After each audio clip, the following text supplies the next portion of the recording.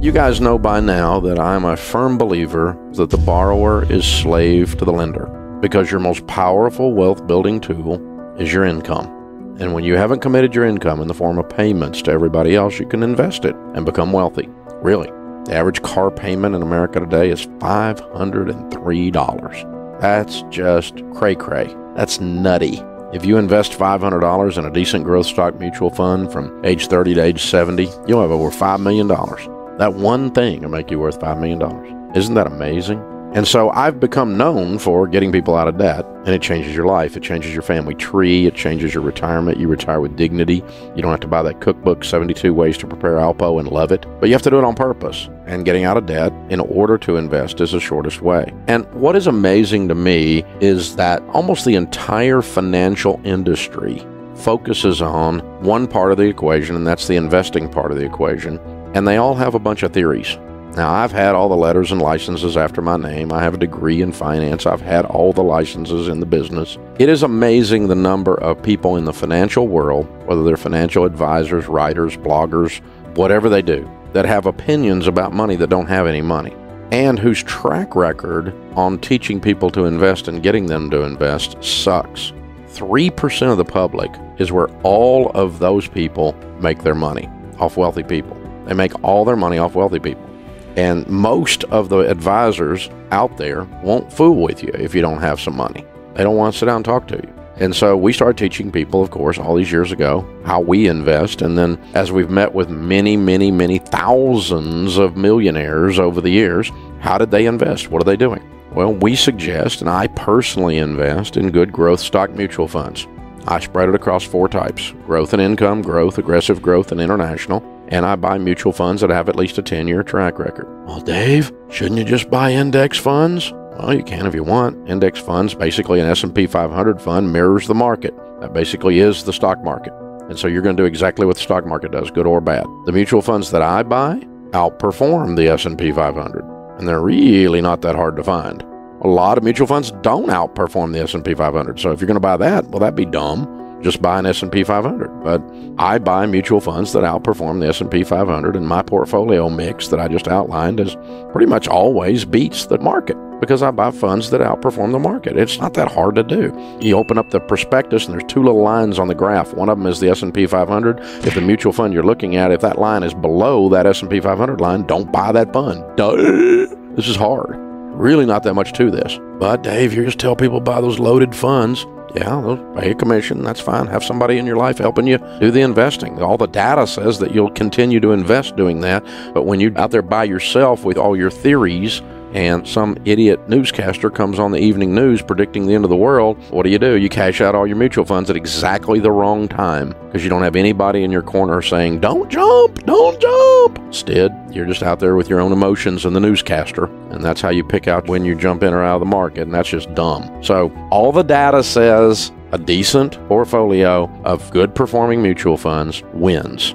And the big thing is actually putting money into the mutual funds, actually investing. One piece of research shows that 74% of the reason of retirement success is doing it. It's called savings rate. The number of you that put money in versus talk about it and continually put money in. Year after year, year after year, year after year, month after month, week after week, out of your check, into your 401k, over and over and over and over and over again. This is how you get wealthy. It's ludicrous. I know a lot about mutual funds. And let me tell you how I pick mutual funds. About 80% of the choice on my mutual fund, 85%, is based on its rate of return, its track record. If the track record's tied, and I'm trying to look, I look for the longest track record. Who's been doing it a long time? I like neighborhoods with big oak trees when I'm buying real estate. You see what I'm saying? I like a long track record, something stable. I don't like risk. I like to make money. Risk equals not making money for me. Big risk, anyway. We should spread it across 4 types: growth and income, growth, aggressive growth, and international. Let's talk about those for a second because there's all kinds of names for mutual funds, and the name of the mutual fund tells you what is in the fund. Okay? A growth and income fund is also called a large cap fund, sometimes also called a blue chip fund. Now, the blue chip is the most expensive chip on the poker table, so that means these are big companies in this. Large cap is short for large capitalization, Large capitalization means these are large companies. And so your growth and income funds are large companies. Boring. Of the 4 types of mutual funds that I put money into and I recommend, this is the calmest. If you were to chart this volatility on this fund versus the stock market, you would see it's a lot calmer than the market. And so it's your friend when things are going down, in other words. It's your stable. It's the big old dinosaur companies. They're boring. When things are going up, by the way, it's also boring. It's not exciting when things are going up. It's a downer. You look at that thing going, why is it not doing well when the rest of the market's going up? Because it goes slower than the market up and slower than the market down, because this is stable land. A growth fund is right in the middle. The S&P 500 index fund would be considered a growth fund. A growth fund is companies that are growing. They're kind of medium-sized companies, so you might hear it called mid-cap fund. These are just standard growth stock mutual funds. There's a whole lot of these out there. Ton of funds that fall in this area. The idea is pretty simple. The growth fund, that's kind of right there in the middle. You want something in the middle. It's pretty much going to do about what the market does in terms of volatility, but you can get mutual funds that are growth stock mutual funds that outperform the S&P 500. You can even get growth and income funds, even though they're not as volatile, that outperform the S&P 500.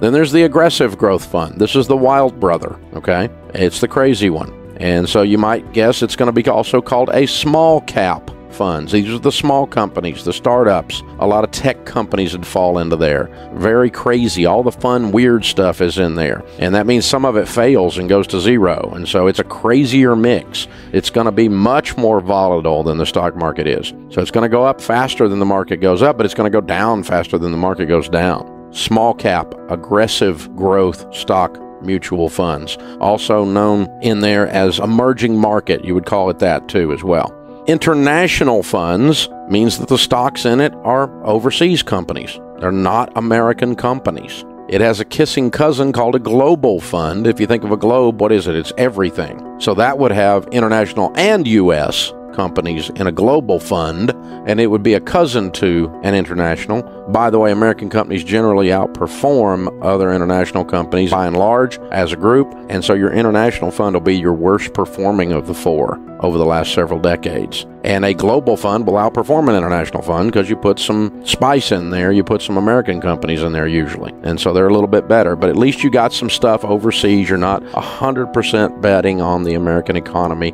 Not that I'm anti-American, I am not. This is not a patriotic thing, this is a diversification thing. And so, you want to have some BMW and some Mercedes in there. You want to have some LG and some other stuff. Even though some of those things are made stateside, those are foreign companies. And so you look for companies that are overseas based, could be a French company, could be whatever, that are in an international fund.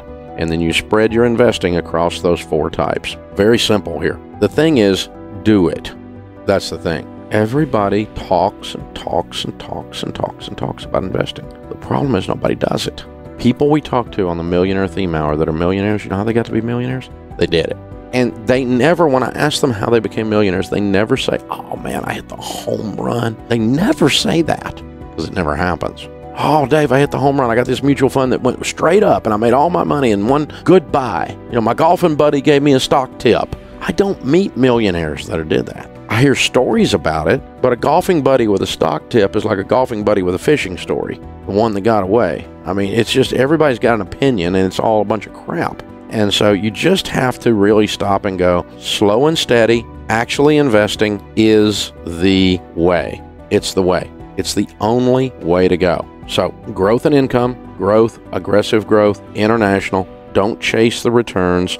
Do not invest money in things you do not understand. People get ripped off when they invest money in things that someone told them is good and they trusted the person instead of knowing what the flip they were doing.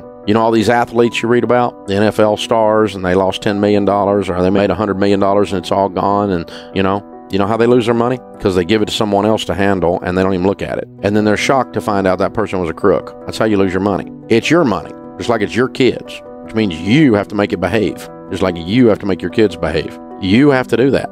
If you want good kids, that's how it's going to happen. If you want money, that's how it's going to happen. You have to understand it. Now, you don't have to have a master's degree in finance. This stuff is not rocket science. It is really not that difficult. And you really, really seriously have to do this, and you have to understand what the money is going into.